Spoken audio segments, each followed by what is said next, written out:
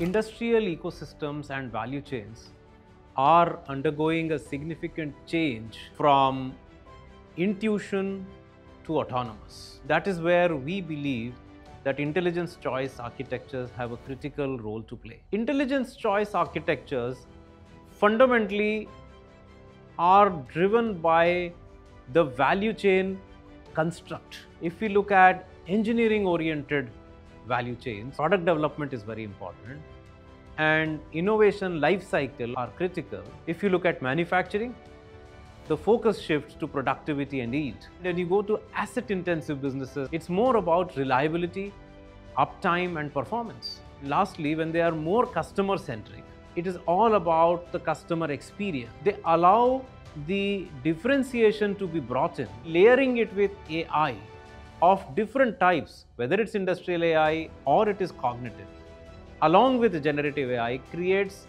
that significant edge. Pharma products, drugs, which used to take several years to launch into the market, can be done much faster. A car that has to be designed, what used to take definitely 4 years, today has been achieved in a year. Exercise of the intelligence choice architecture for deploying autonomous operations is going to be a big shift in the way the industry leverages AI.